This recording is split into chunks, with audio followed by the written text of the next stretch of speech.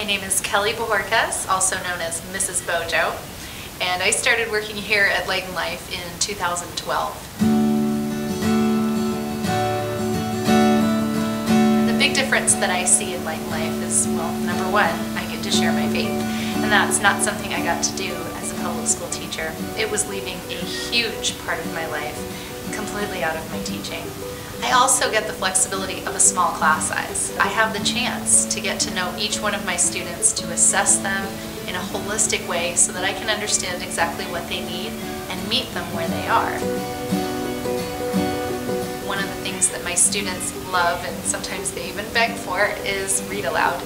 And really, I'm kind of a ham, so I like to really perform. I do all the voices and do all the accents, and they love it. It's so much fun to experience these books with my students in a way that's exciting for them and that shows them that behind every cover of a book there's an adventure.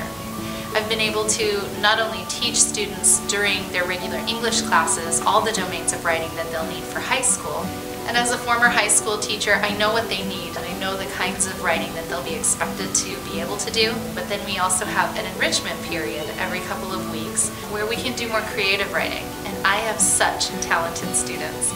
They are very creative and they love to write. At this school, we really become a part of each other's family. We get to know each other very well. And I can honestly say that if I were a mom, these are the people that I would want my kids around. When kids feel safe, they feel confident to take new academic risks and to try something that they've never tried before. This means that kids who've never written a creative story can write one for the first time and feel excited to share it with me. I love that kind of creativity and I love seeing it grow in my students.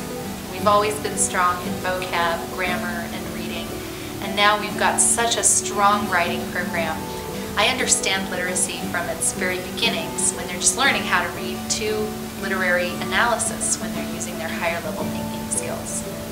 As a public school teacher, sometimes I would hear my colleagues say that they were getting closer and closer to burnout every year, whether it was because of new legislation or testing or standards, and I don't get that here. Our fad-proof way of teaching, we're not always going from trend to trend. We have the flexibility to choose the things that really work for our students. Each new year, I'm so excited to meet my new students and to teach and learn from them. I'm so proud to be a part of the Light and Life team.